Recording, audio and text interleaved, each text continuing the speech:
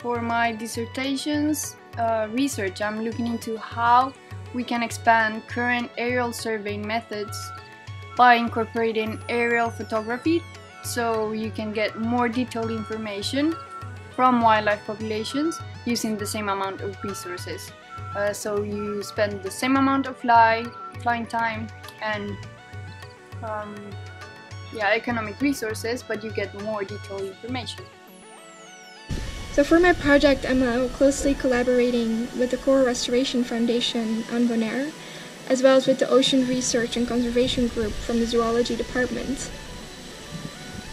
And the Coral Restoration Foundation, they grow 2 species of coral in their so-called coral tree nurseries.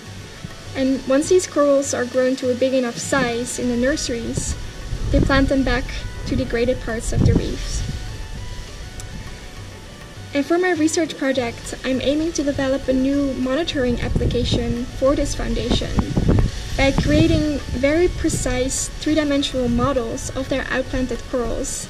And I do this by scuba diving a lot and filming the coral.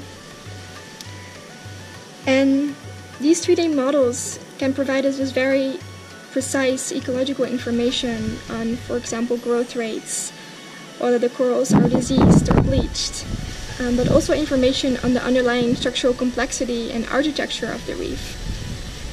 And such a tool may be very useful for the Coral Restoration Foundation in assessing whether their restoration efforts are any successful or whether they should change their strategies. One of the themes I found really interesting through my year at BCM is the relationship between business and environmental conservation. Because of this, I chose to do my dissertation looking at the environmental impacts of outdoor recreation, in particular the ski industry. While I was looking at climate change mitigation and adaptation primarily, one of the biggest takeaways for me was how conservation isn't exclusive to profit. It's not one or the other, and the challenge instead is finding ways to speak the corporate language, collaborate, and find the win-wins so that conservation is seen as an asset rather than a cost. For my dissertation, I'm looking at the impacts of water management decisions on biodiversity in northern Mexico. To answer that question, I'm using satellite imagery to see how the extent of riparian vegetation has changed over the past few decades. In arid regions like the Chihuahuan Desert, riparian vegetation form key habitats and corridors for species living in the region. Inspired by the great Michel Foucault, I am trying to understand what is it that actually shapes the contemporary conservation subject. I am working with communities outside the Bandipur Tiger Reserve whose local political economies have been reconfigured to suit conservation purposes. My dissertation, I am building an agent-based model of the elephant poaching system with the hope of possibly finding a cost-effective, optimal policy or management tactic to mitigate the poaching crisis. So my dissertation is about how it's possible to combine local development with conservation of nature. So I went to a project in Argentina in the Ibera wetlands and looked at how a conservation organization is working there to integrate these both aspects.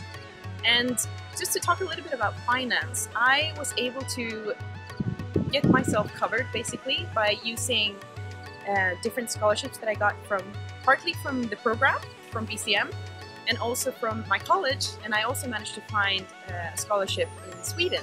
For my dissertation, I looked at vegetation change in the Pyrenees, for which I did some great field work, which was essentially a treasure hunt because I had old photos from the early 1900s and I had to relocate them and retake them and then analyze the vegetation change through that by linking it to past land use history and climate change.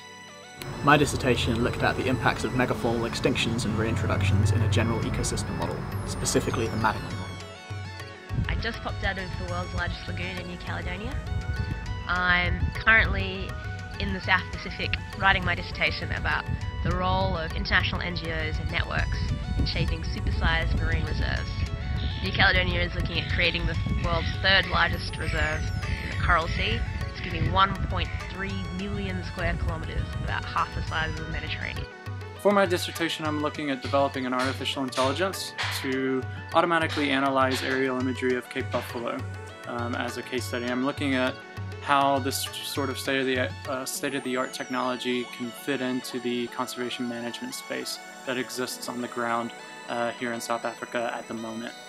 So I'm collaborating with a computer engineer at the Department of Engineering at Oxford, and we're working on developing this machine learning platform to fill a knowledge gap that exists. My dissertation was on lantana camara, an invasive plant in Rwanda. I looked at its impact on plant-pollinator interactions, and I also assessed institutional responses towards its invasion. My dissertation was about understanding the drivers and mechanisms behind agricultural biodiversity management in the Swidden community in Northeast India, applying a framework of cultural models and political ecology. For my dissertation, I'm looking into the recently emerged jaguar trade in Bolivia for Chinese markets.